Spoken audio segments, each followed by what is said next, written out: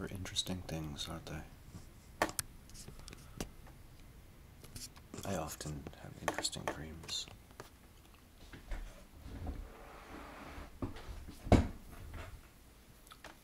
I thought they'd stop.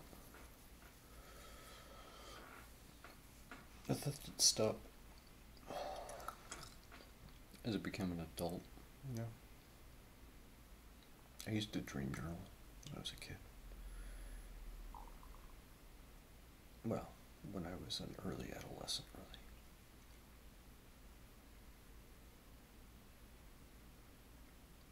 I could never quite capture the flavor of the dream. So I stopped.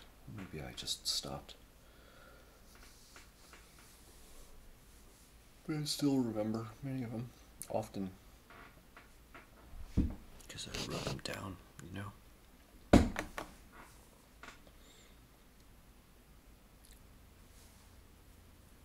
Sometimes I would wonder, or rather, it was suggested, an idea was suggested to me. And I began to wonder if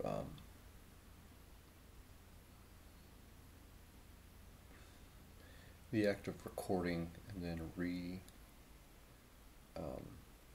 discovering the dreams that I had written down changed them, you know, if I was remembering a memory, a false memory. But I never felt like I did.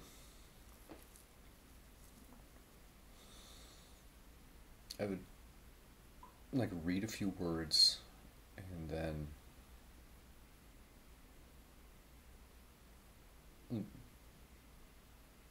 wait for some image or sensation to be primed, and then use that to unlock or invoke or associate with other parts of the dream. Yeah. And once I started doing that, I didn't bother to write down the words so much anymore. Which I guess is a shame, maybe, but there's also this really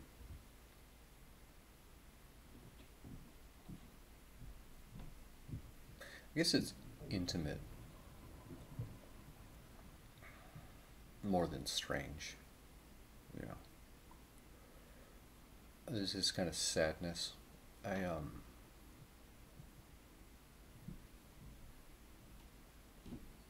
sadness to record the dreams on paper, you know, with words.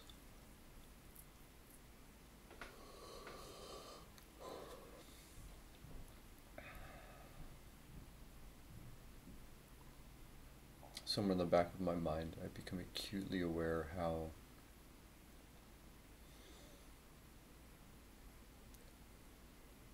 very much I want to hold on to something that I can't hold on to.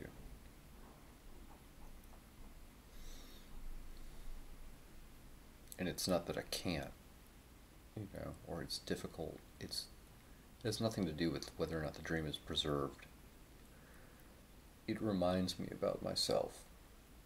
It reminds me of my personality. It reminds me of something that has nothing to do with dreaming at all, necessarily. Something else could remind me of this. Again, it's intimate. It's like a very strange and silent idiosyncrasy.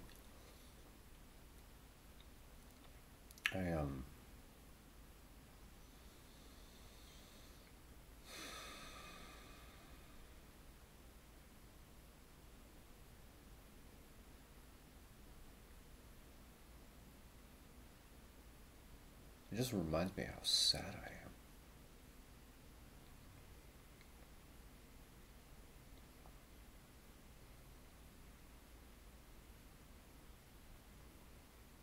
Sometimes I would dream about something that I find so beautiful.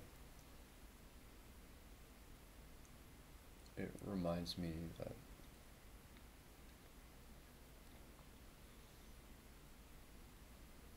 like just how much it is that I miss out on in life. Do you know what I mean?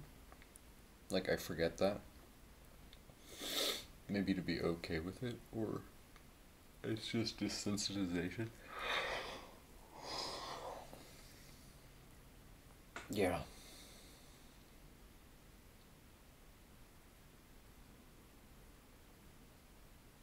My dreams are very inventive.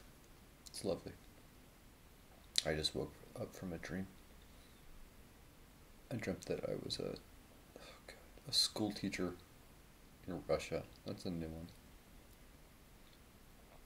It was like a public education. Kids, they were about 10 years old. I remember being struck by like the shape of the classroom. It seemed to be like the ceiling was higher than the walls were far apart. That's an exaggeration, but it wasn't like the classroom that I had. It seemed more like a hospital room.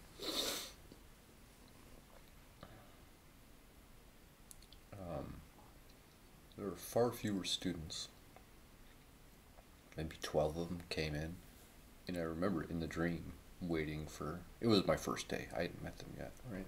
And I don't remember why I was there. I couldn't believe that only 12 kids came to sit, and that was like appropriate, you know? I remember my classes were like 30 kids, and they kept pushing them.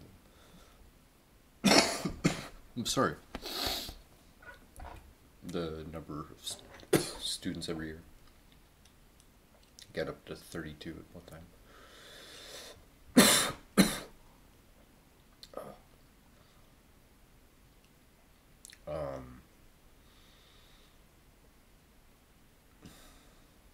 The themes of the dream.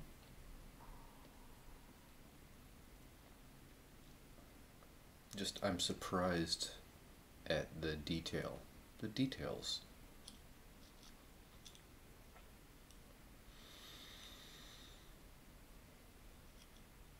Like the level of clarity, because sometimes dreams are fevered and stupid, or you ever have that thing where you can't read or you can't move, speak. It was very lucid. It was mundane. I wasn't like thrilled to be there. You know.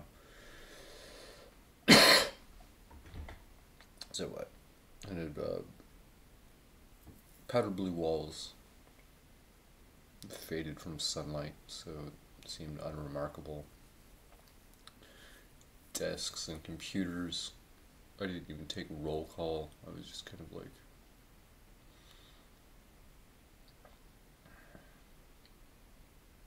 I don't know, like vamping before a show. I don't know how to describe it any more than that. As the kids trickle in, and just banter and try to get to know people. Or kids. There's a kid with a Walkman. And it was blaring a little bit. And kind of irritated me. I was disappointed that I was irritated. Because I was trying to be jovial. And I was. But, I don't know, there were a lot of little distractions in the room that I was trying to turn off one by one. So the lesson could be good. This kid was listening to Van Halen. I asked him what he was listening to. That made me chuckle. It totally was a very realistic thing. You know, it resembled things I've seen in life.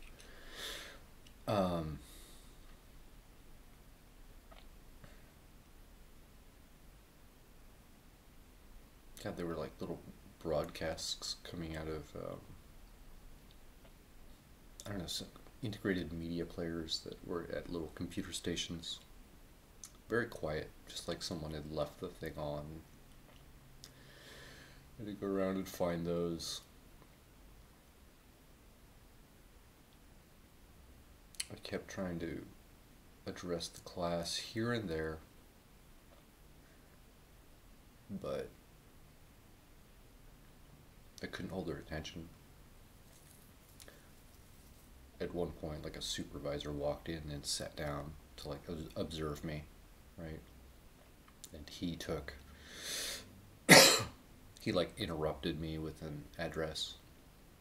So, whatever, just started over. And that's it. There was more, a little bit. It doesn't matter. It was just more details like that. It was like a normal, boring day.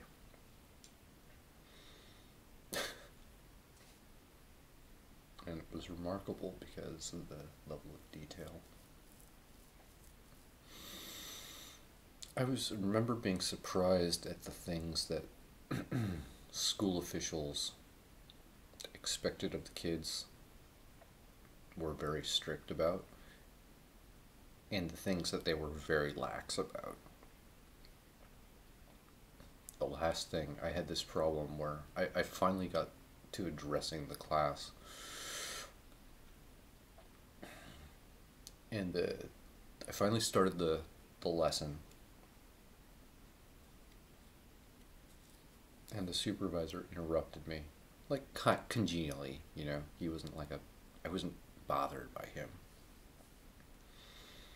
But he pointed out that a few of the kids didn't belong in the class. Like, they were part of another class, like they were of the grade, but they belonged to a different teacher. And the kids had, like, no...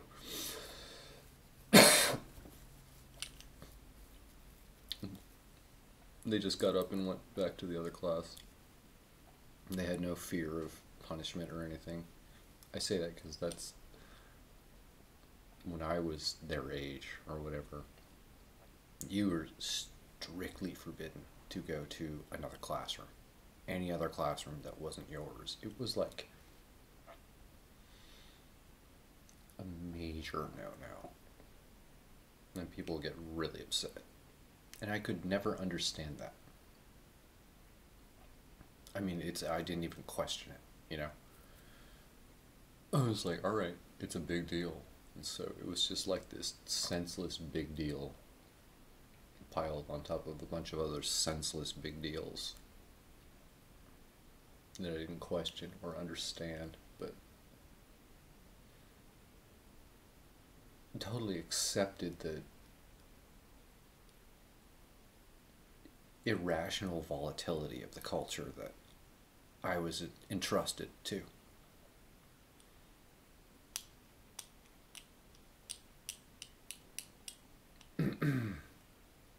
Told to be grateful for it, told to, like, praise it.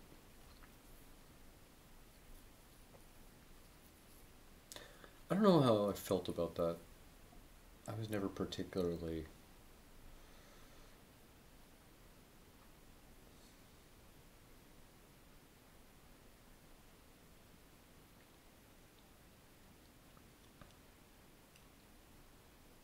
I can't remember any... I have no specific memories of being particularly rebellious against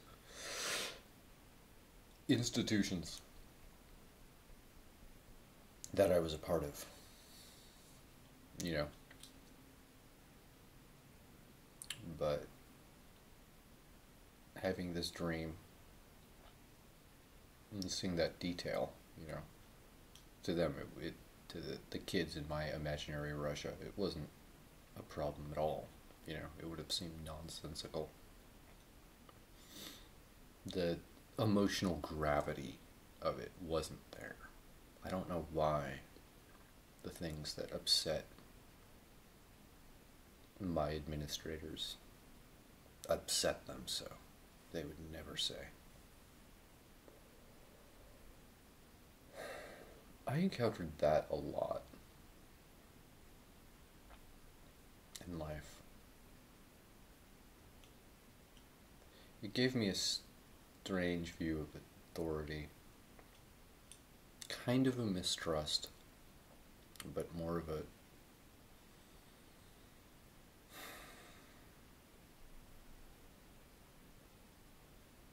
I don't know. So anyway, I'm almost done with this dream. There's only one more part. I don't know why I have a cough. I'm sorry. Polo field. I'm still a teacher. I'm still out. I don't know what part of the day it is, but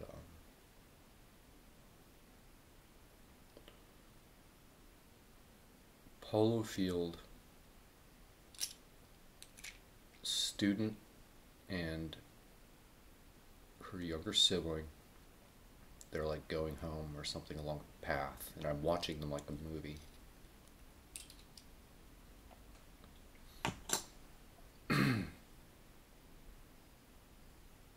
I'm supposed to know them.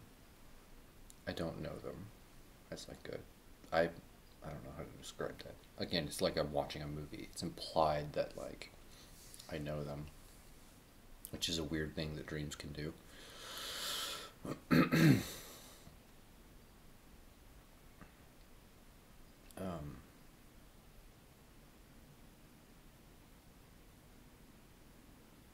Soccer in a polo field. Like, these two have a caretaker and they're going to him, and he's like a peer of mine. And I don't know him too well either, but he knows me and he's like familiar with me, you know? So these kids must be familiar with to me as well in the dream. We ended up on a polo field where like an English polo match is being played. You walk through it, which is absurd. But the way that, like, I don't know. Imagine a soccer game, a public place soccer game being played on a pitch that isn't a pitch. It's just an open lawn. So you're allowing the people there to play soccer and not be bothered by it, even though the soccer game is kind of taken up over the pitch. You still feel like you can just walk through the game and it's not a big deal. And there's this implicit, unspoken understanding, social understanding for that moment that, like, no one's going to be, everyone is bending the rules here, or like just letting it slide. No one's going to bother anyone else because everyone is just having fun, and it's kind of absurd. And we have, I don't know. It's a really hard thing to describe simply with words. And it's a very odd thing in retrospect to apply a fucking polo game to, because they had the blazers and the horses and the mallets and the it was not like a game just broke out, but there it was. And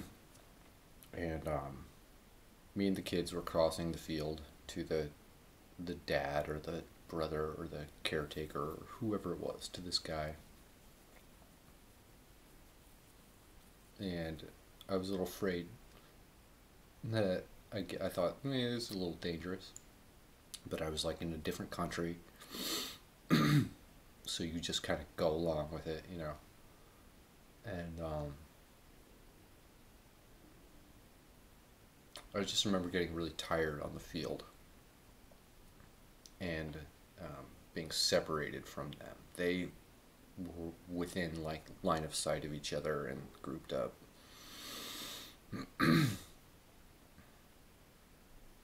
They linked to each other with a soccer ball pass and maybe started to like tunnel off out of the field, and it wasn't even a thing. And I just couldn't move. I like ran out of energy. And I was on like the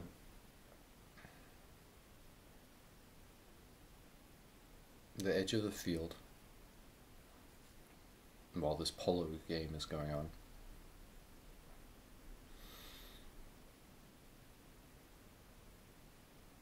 And I remember remember looking like the sun was setting and casting a shadow, and I kind of was too afraid to look into the pitch. But I wanted to not get trampled by a horse, so I just kept watching the shadows that were cast by the game to my left, which was immediately at the immediate boundaries of the field. And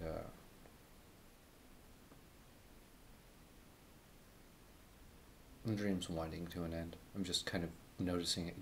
None of this seemed absurd to me at all at the time in the dream. So my legs are getting very heavy, and like I collapse. Not painfully, but like I just can't. I think in reality I was waking up. And I was entering that like sleep paralysis stage, you know? And anyway, I remember the guy and the kids. The guy came to check on me. He'd be like, "Hey, come on. Are you gonna come?" And that kind of thing. I remember he kicked a long, lobbing pass to me. I couldn't move. I was like on my knees at that point. But to be masculine and kind of like play. I don't know why this was part of the dream. But to show him that like, yeah, I'm coming. Hold on. I caught the ball like a goalie, you know, to show I had like faculty still. Tossed it back to him. Hold on to this dipshit. I'll be right there. Hold on. Like that kind of shit.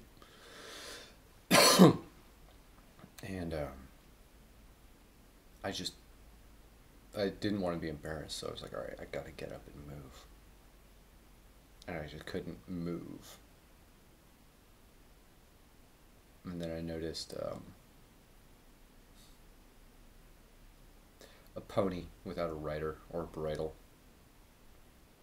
I don't know, there were just horses around now. And all of my attention went to that thing because I thought it was adorable. It was kind of an odd pony, actually. Like it was kind of cartoonish. Again, very hard to describe. But he was really amiable. And he saw this other pony, which was kind of near me, and they started playing together. And I thought it was like the cutest fucking thing out of nowhere. And it made me feel not so bad about, you know, like neurotically in this fucking dream, I care about this figment of my imagination's opinion of me, who even in the dream I just met, you know. So I see this happening and I feel relief because I can play off the dancing horses to him, you know, to placate my own ego and be like, no, I was just hanging out with those horses. What's your problem, you know? And then I woke up pretty much.